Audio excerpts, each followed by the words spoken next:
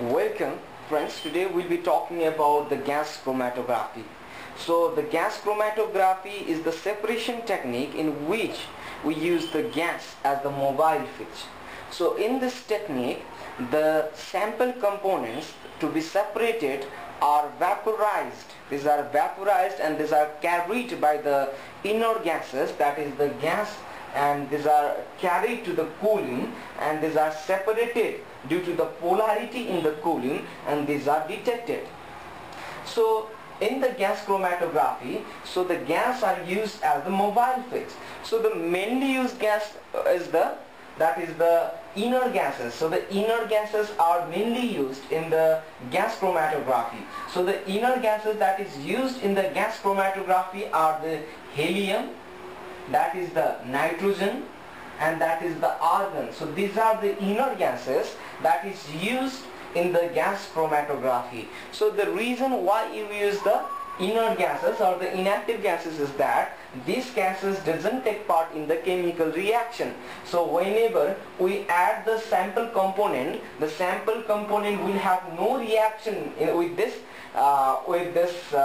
gas. So we use this gas as the carrier gas. So these are the mobile phase. So in the diagram you can see a representative diagram of the gas chromatography. So here is the sample, here is the carrier gas in. So in this way we have to, this is the path for the carrier gas.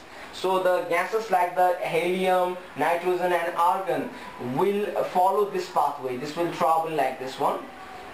So next here is the sample injection point. So we will inject the sample through the injection.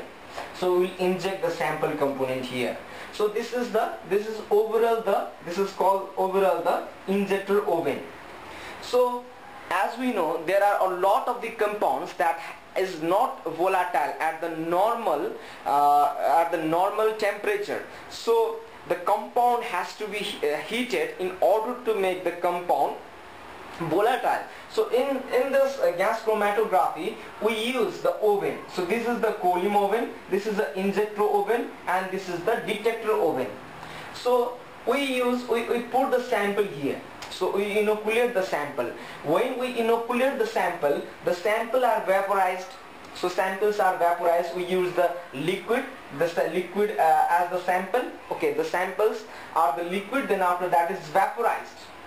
And this vaporized samples are traveled, or that was transported by the carrier gas into the column.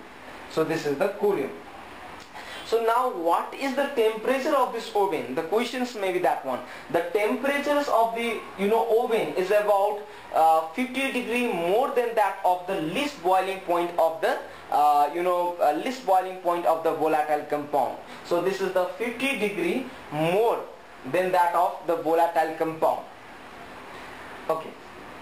Now whenever we inject the sample, the samples are changed or vaporized. The samples are vaporized, so it will be changed into the gas. So this carrier gas will travel this into the column. So how the separation takes place? The separations will take place on the basis of the polarity. So on the basis of the polarity, the separations will be taken place. So what happens is that if this is the column, this is the column, and in the column there is the columns is attached, or this is packed with the polar compounds. These are packed with the polar compounds. Similarly, if this is the column, so the columns are packed. These are packed with the polar compounds. So what happens is that if any of the non-polar and there will be the polar. So suppose this is the polar and the non-polar.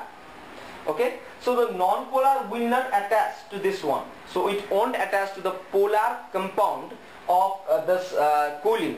So the non-polar won't attach with this, so it will travel fast. So but the polar will attach with this one, so it will travel less. So this is the basic things of the separations. in the column. So typically if we see the column, so what is the length of the column? So what is the diameter, what is the length of the column? So that may be the question mark. So basically the columns are divided into the two types. One is the packed column and the next is the capillary column.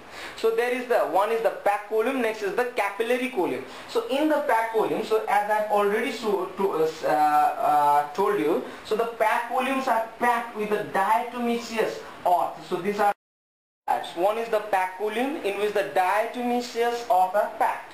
So next is the capillary column. So the capillary column are divided into the two types. So the capillary column are divided into the two types. So one will be the wall coated, one will be the wall coated open tubular.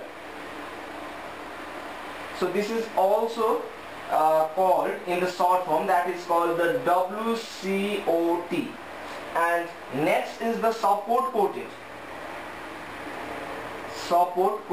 open tubular, that is called the SCOT. So there are the two types of the capillary column. So these capillary columns are about 100 meters in length. So these are about 100 meters in length. So you know, in the wall coated open tubular, the stationary phase are coated in the walls. So you know, suppose this is the silica. So this is the silica. So or the silica. So this is the column. So in the column's wall, so the stationary phases are coated. So this is called the wall coated open tubular. And if you see in the support coated, what happens is that in the column there will be the support. The support will be the diatomaceous earth, and in the support there will be the stationary phases that is being coated. So that is the differences. So in the wall coated, it means the low amount of the sample, because it has the very less area, and it has the more space or more area as compared to this one. So wall coated needs a very small sample to be separated, but it can separate the more amount of the sample than the wall coated one. So these are the basic differences between the wall coated and the support coated. So after this, what happens is that if this is coated with the polar, so this is coated with the polar, so polar is stationary phase. So we are going to separate the non-polar, polar, and the this polar and the non-polar. So this is the polar. So what happens is that the polar compound will have the affinity with this polar stationary phase. So this polar will absorb, this polar sample will attach to this polar stationary phase. But this is the non-polar, but the non-polar solute or the non-polar sample will not attach to this stationary phase, because the stationary phase are the polar and the sample is the non-polar. So it won't attach. So it will radially reach to the detector and it will give the signal.